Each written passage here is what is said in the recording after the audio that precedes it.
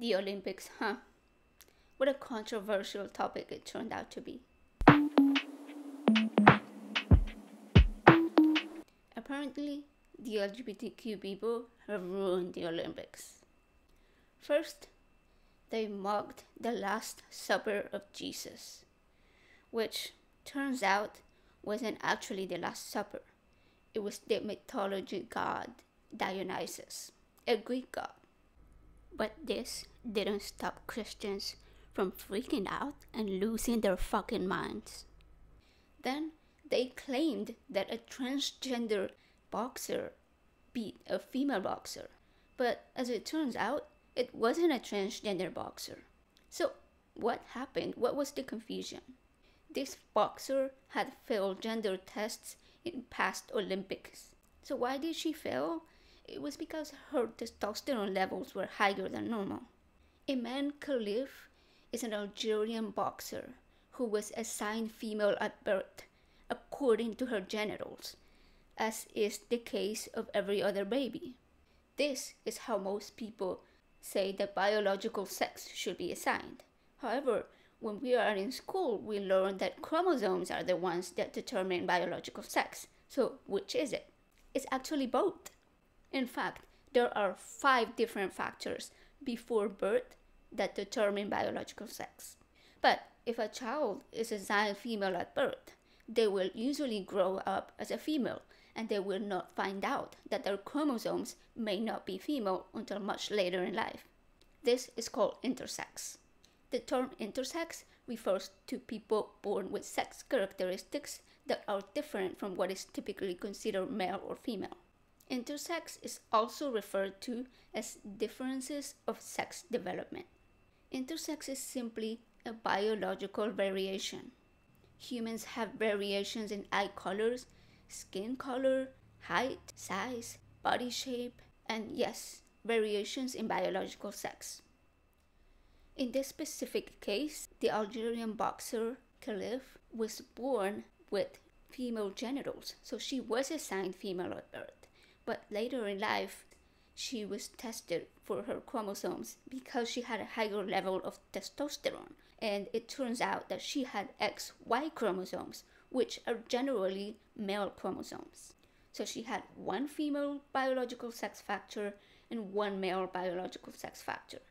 Now, what her other biological sex factors are, we exactly don't know.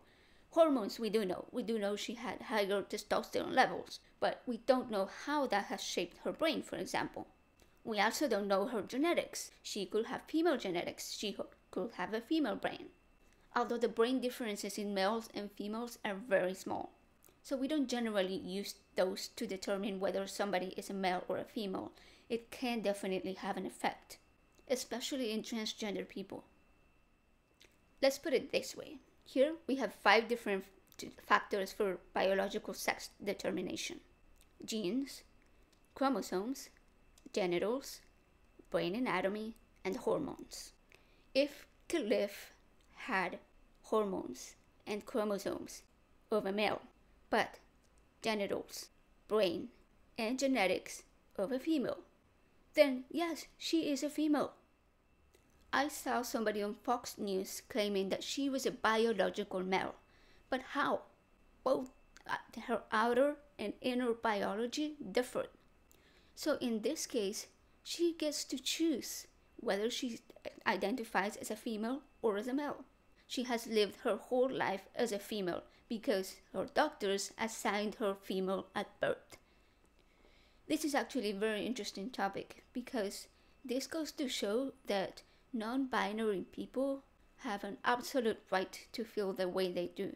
Most of these people have variations in their biological sex. And this is why I continue to push for educating people to realize that biological sex and gender are different, and that biological sex is a spectrum. It isn't a binary. I ask you this. You currently identify as a specific biological sex based on your physical anatomy, your genitals, right?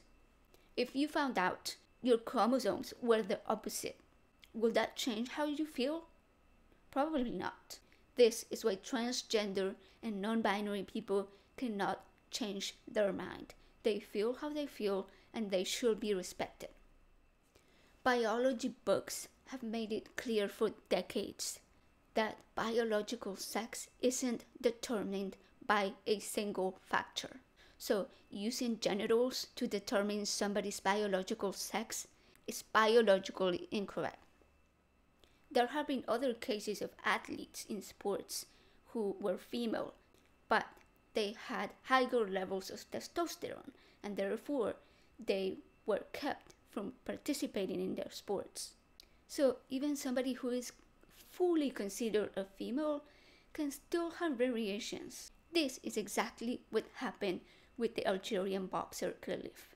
And it is a shame that people have such a little understanding of biology and science that they could not comprehend what is going on and automatically assume that this was a transgender person. This goes to show that the hate against transgender people goes so deep. We need to change that. We need to understand science and biology better. This brings acceptance and understanding, compassion and empathy.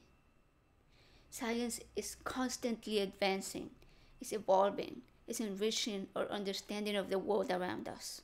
Biological sex is one of those things where scientists are constantly learning new things, which improves our comprehension of human anatomy and biology. This will lead us to a path of a more inclusive society that we should all want. Until next time, don't forget to like and subscribe.